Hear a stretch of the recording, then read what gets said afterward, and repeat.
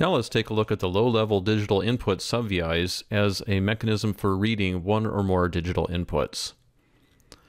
myRIO has two sets of 16 digital I/O lines each on the MXP connectors and 8 on the MSP connector.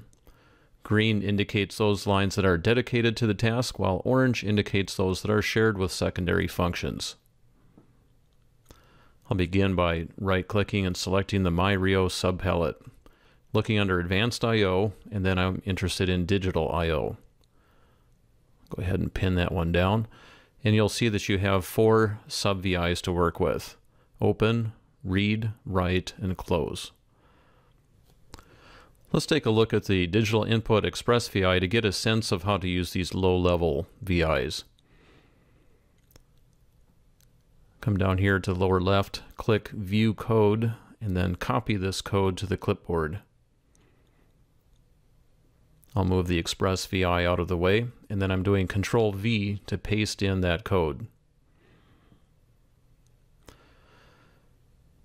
Here we have the Smart Open. It's similar to Open, except Smart Open can work either inside a loop or outside of a loop.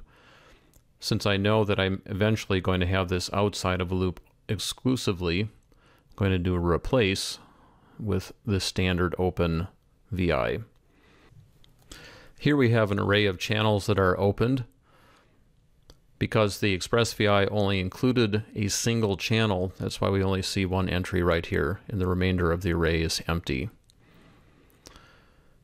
That reference in pink that's passed to the read subVI produces a Boolean array, and then index array is used to pick off, in this case, that one individual channel.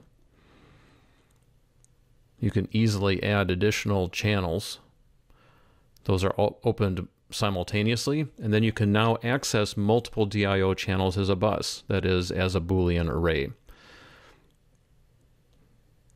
The result of read is a Boolean array, which we can then, again, extract individual elements as needed, or we could work with the Boolean array as a single entity.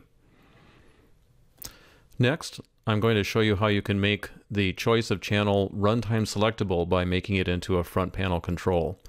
I've picked out that constant from the array. Now I'm going to change that constant to a control. Let's look back at the front panel. Now, instead of having to rebuild or recompile your VI each time you change the choice of digital output, here you can simply select it from the front panel. Let's try doing a direct connection, and looks like we have a broken wire. This is because Open is expecting an array at all times, even if you only have a single channel. I'll use Build Array from the Array palette, and we're set there. Since I'm only working with a single channel in this case, I'll go ahead and delete that extra indicator. Finally, I'd like to show you how you can insert the read VI into a loop. I'm setting up a while loop around the read subVI, and this while loop will run until the stop button is pressed. Once pressed and you break out of the loop, I'd like to then close down the channel as part of just general cleanup at the end of running the VI.